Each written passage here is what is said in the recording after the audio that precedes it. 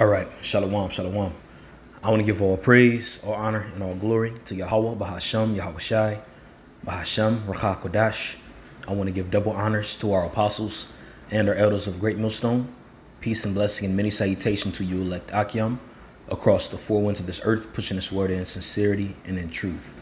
Okay, what you see here on the screen is, I don't want to call it a stand-up comedy, but it's Dave Chappelle's most recent stand-up. And it was something that was published straight to YouTube. Okay, and it's about 2 weeks old, but I had checked it out, and the spirit's on me to just do a lesson based on the energy.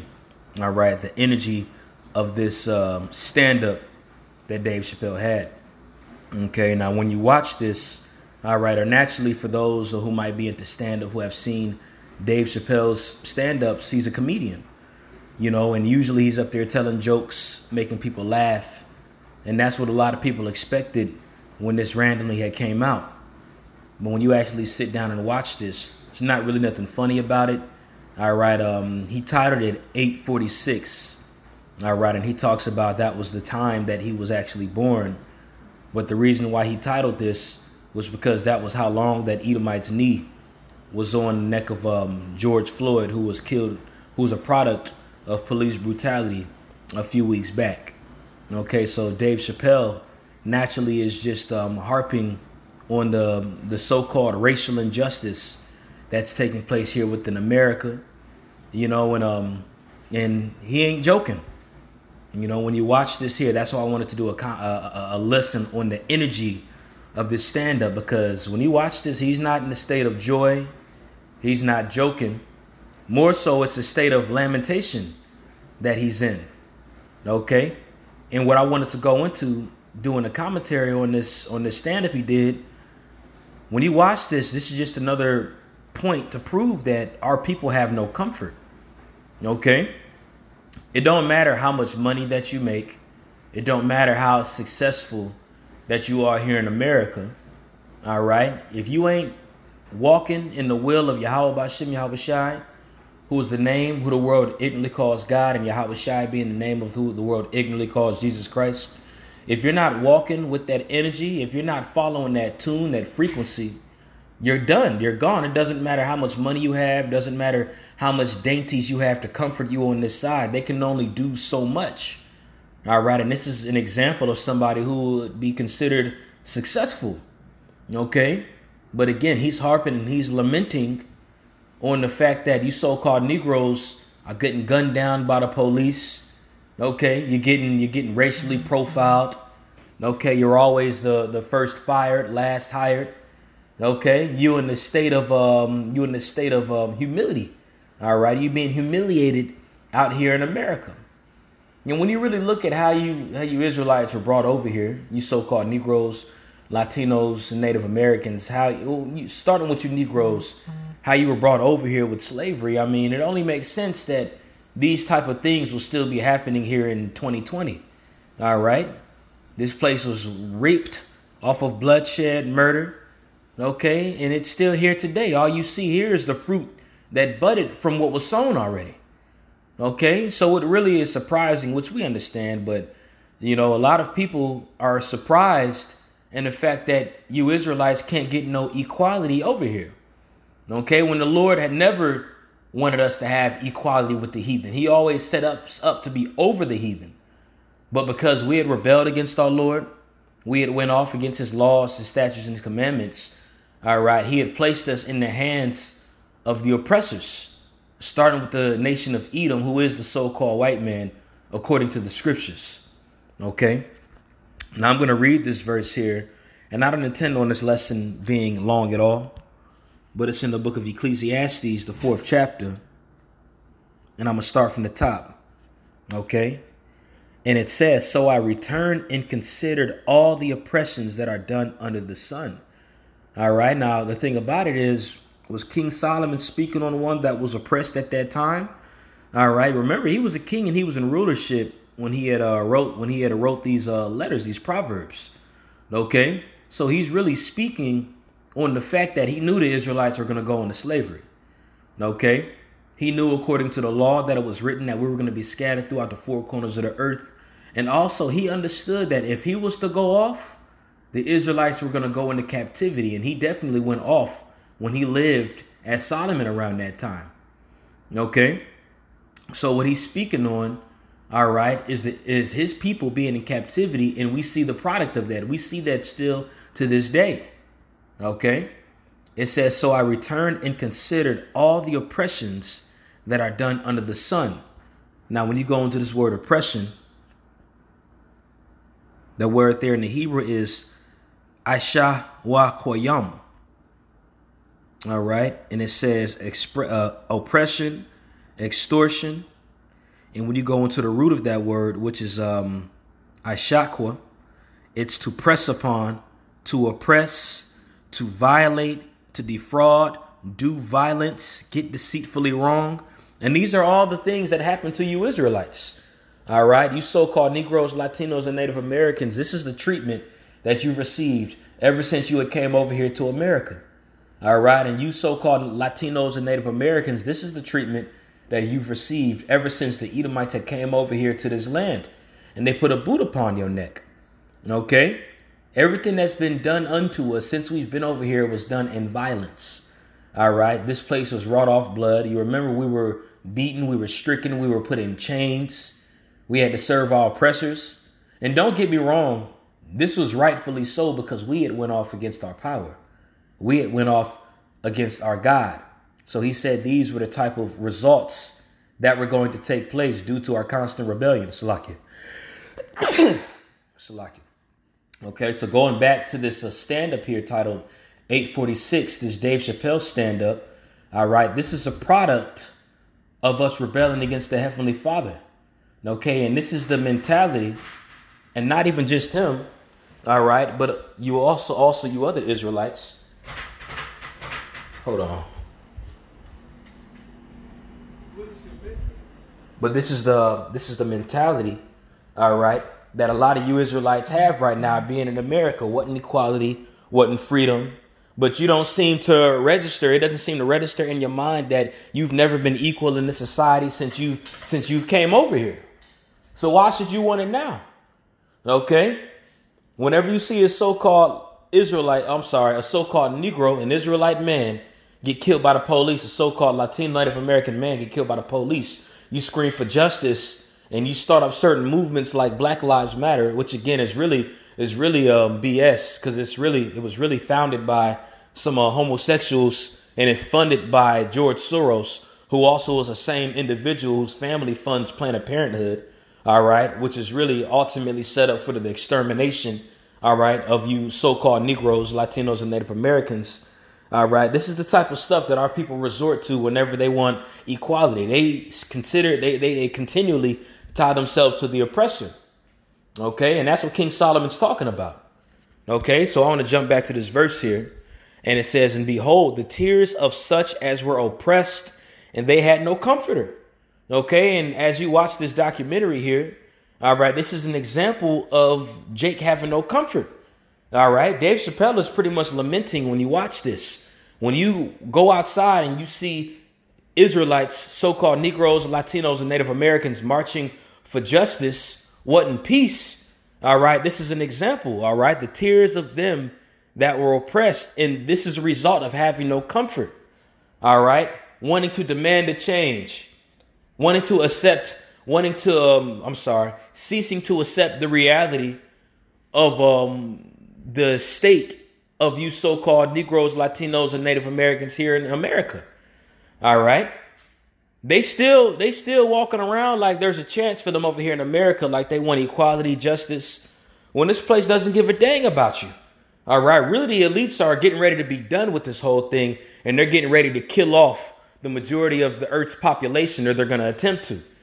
OK, so really what you Israelites should be doing, you should really repent and turn from your evil ways.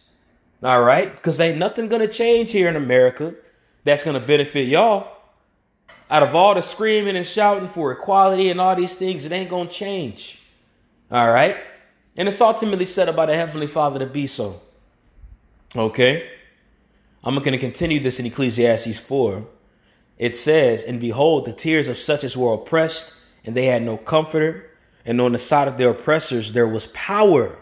All right. So on the side of our oppressors, which our oppressor right now is modern day Egyptians, all right, which is the nation of Esau, Edom, who was a so-called white man, there's power that's been given unto them.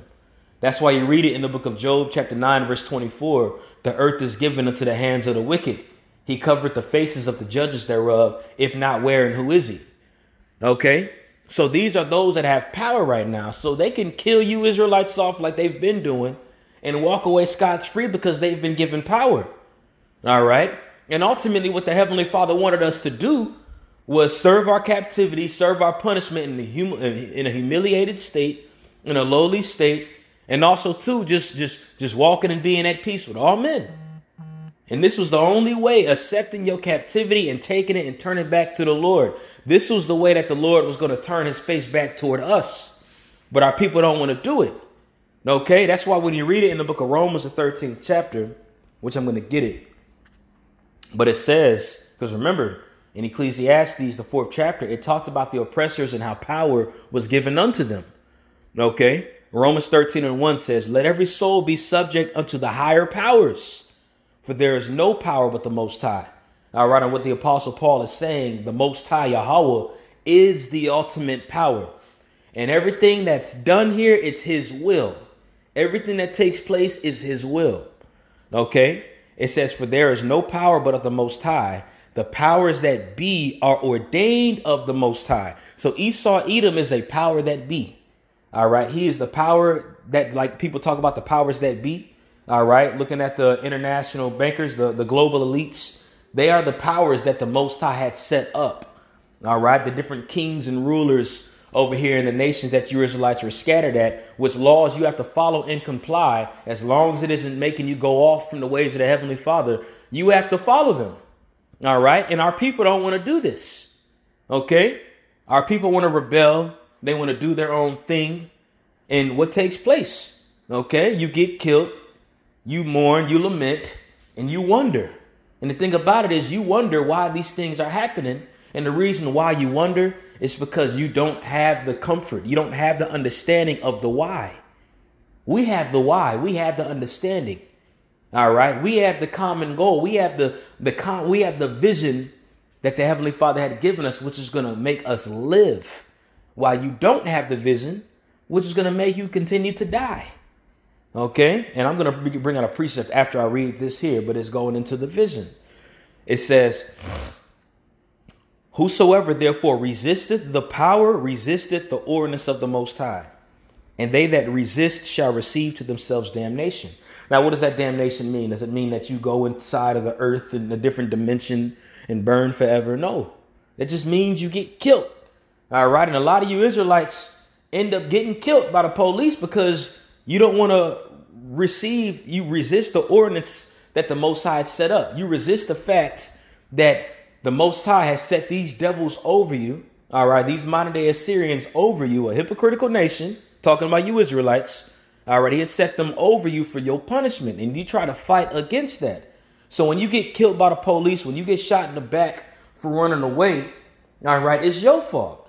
OK, now, am I saying that every single Edomite no, they're the devil, you know? So, yeah, they're going to do certain unruly acts that's going to cause people to wonder and be upset. OK, but ultimately it's due to our rebellion against the Lord. And it's beautiful that the Lord is showing us that this is the devil, man. All right.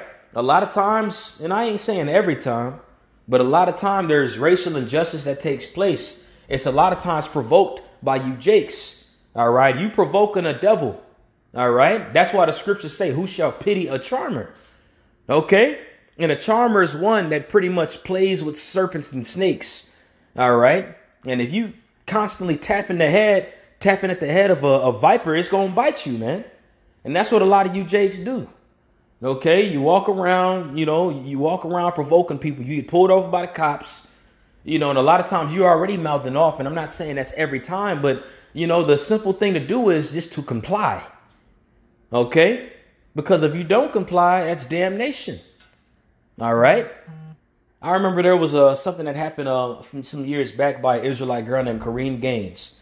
I did a lesson on that when it happened, and a lot of people didn't like it, but she had got killed because she had her baby locked in the house. Oh, I ain't gonna say that's the reason why, but she got pulled over by the police, and she didn't want to comply with them. All right, so there was a long story to do where she pretty much went to her house, locked herself in there and her baby, and ended up getting shot to death, because she didn't want to comply. And that's just an example out of numerous examples, okay? But this is the reason why. The reason why all these things are happening because Jake has no comforter, and they want to put matters into their own hand, all right? But they don't understand them putting matters in their own hands had ultimately brought you Israelites in the circumstances and the situation that you are in right now. Okay, so the best thing for you Israelites to do is repent. And repenting is only something that's given unto the elect anyway.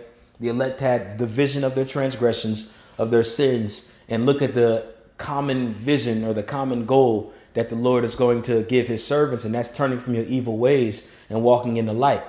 All right, following his ways. Okay, seeing what's in these scriptures and walking them. All right, following the way in the life, which is Yahweh Shai.